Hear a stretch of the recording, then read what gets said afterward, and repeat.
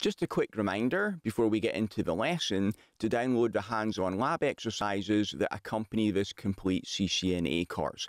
I'll include the link in the description. Also remember to subscribe and hit the notifications bell so you don't miss any of the lessons in the course. Okay, let's get into it.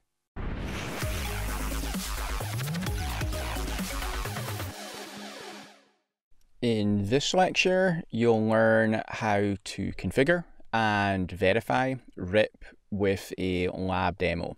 So I've got the lab topology open here. We've got 5 routers, R1 to R5, and you can see that all of the interfaces begin with a 10, apart from this interface on R4, interface fast3/0, which is going out to the internet. We'll configure that one a little bit later. So for now, let's configure all of the internal networks that all start with 10. So I'm going to configure that on all of the different routers. Actually, before I do that, let's just check and see that there's no routing protocols running on here already.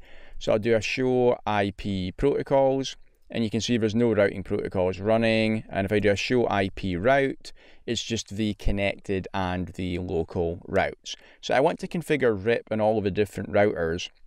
It's going to be the same commands on each one. So rather than typing it in on each router each time, I'm going to use WordPad and I'm going to copy and paste from there. So let's go to WordPad, and the commands are router RIP. I'm going to run version 2. I want to do no auto summary. I don't want to do automatic summarization at the classful boundaries.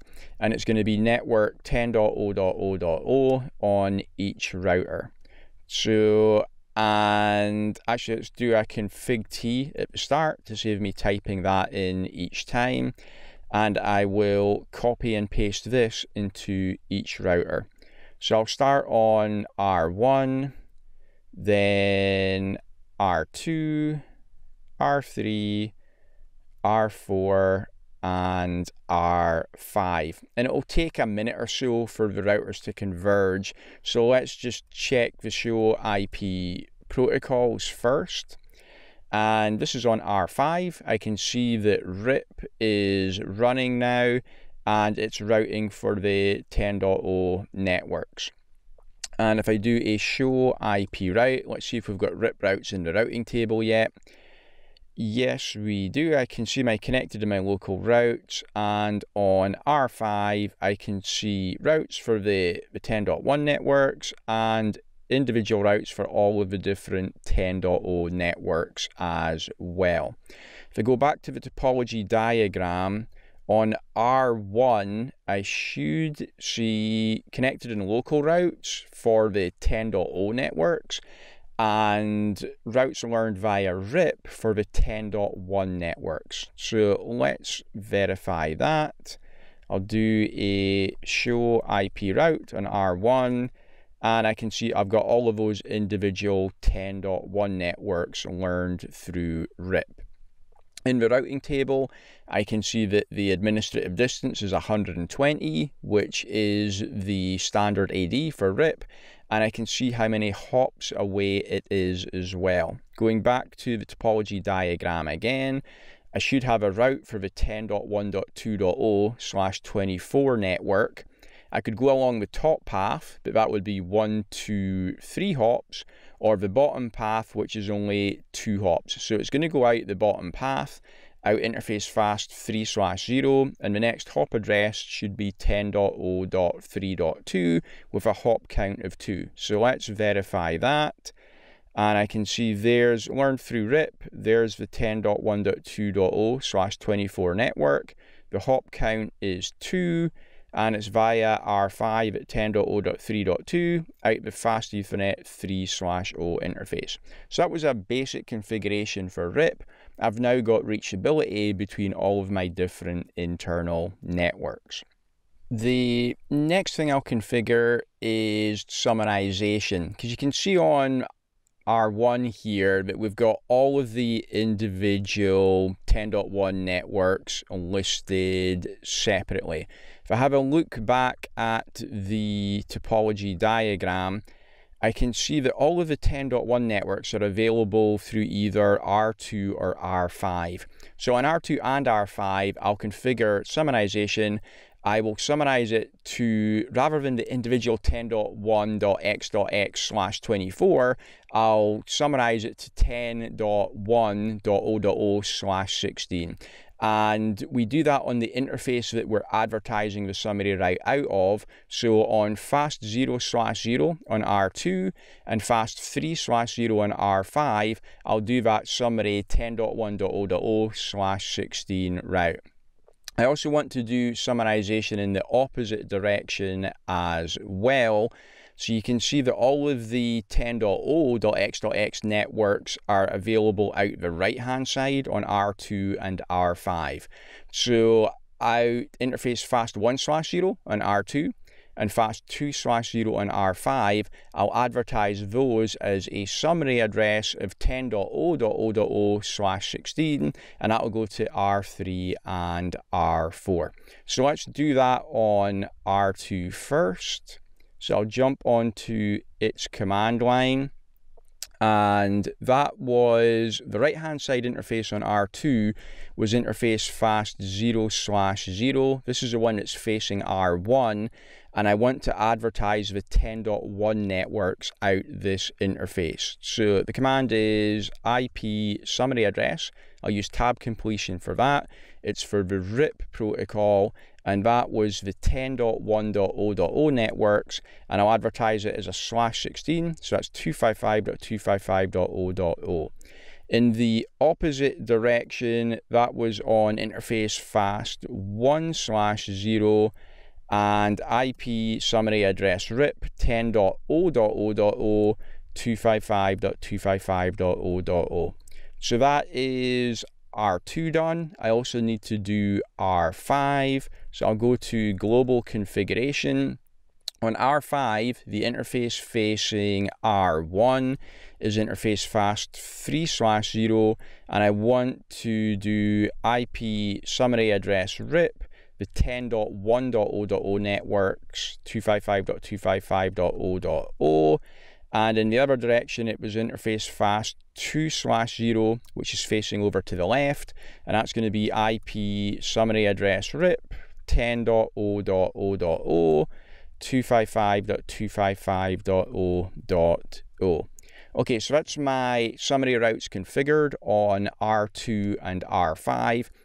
So let's check this is working now. So I'll go back on to R1, and what I'll do is I'm going to restart RIP here.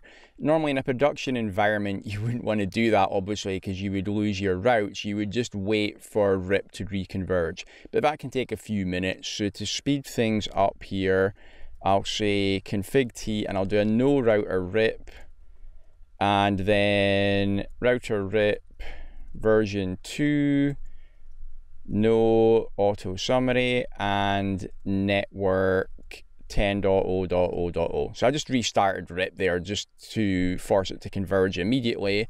And now if I do a show IP route, you see that rather than having all those individual 10.1.x.x/24 networks, I've got a route for 10.1.0.0/16, and the individual networks are now removed from the routing table.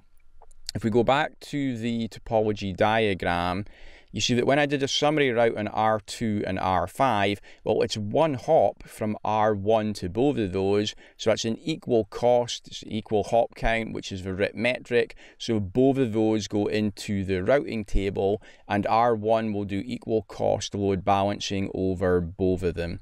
So that's why you can see for 10.1.0.0/16, I've got two routes which have both got a hop count of 1. One is going out fast 3/0 to 10.0.3.2, which is on R5. The other one is out fast 0/0 to 10.0.0.2, which is R2.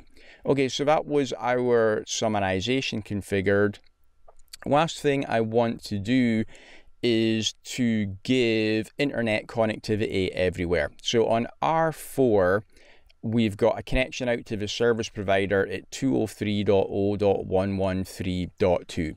So in R4, I will add a default static route going out to the service provider, and I'll then inject that into RIP so that all of my other routers learn about it. So let's go on to R4. And I want to do an IP route for 0.0.0.0, 0.0.0.0, so it's a default static route, and the next hop address was 203.0.113.2 at the service provider. Now, I could go on to all of my other routers and also configure a static default route on all of those as well, but to save me all that admin work, instead I'll inject it into RIP on R4. So the command to do that is router rip and then default dash information originate, and that will inject it into RIP. And if I go back onto R1 again, and I'll just restart RIP on here again. So let me copy my config, go back onto R1, config T, I'll do a no router rip, and then oops, restart RIP again. I must have not copied that correctly. I'll just type it in. Okay, so router rip version 2, no auto summary, network 10.0.0.0, and then if I do a show IP route, it still needs to have gone through the other routers as well. So let's see if it's showing up yet.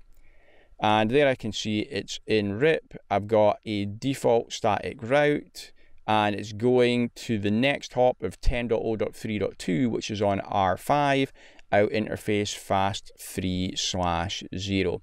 If I also look at R2 and do a show IP route there as well, I can also see that that default route is being propagated throughout my network. Oh, one last thing that I want to do is let's say that I want my routers to have a route to that 203 network. Let's go back to the topology diagram. So let's say I want all of my other routers to have a route to the 203.0.113 network. That's not happening right now because I didn't have a network statement configured for that on R4. So we'll add that with a network statement, but I don't want to advertise my internal network information out to the service provider, so I'm going to make interface fast 3/0 on R4 a passive interface. So that's the last thing to do. So let's go on to R4 again, and under router rip, I will say passive interface fast, and it was 3/0, and then network 203.0.113.0. Okay, that's done now, and let's go back onto R1 again. And so you see that previously I did not have a route for the 203 network on R1. It might not have converged yet, so let's do the same again. Let's restart RIP. So no router rip, version 2, no auto summary without a typo, and network 10.0.0.0.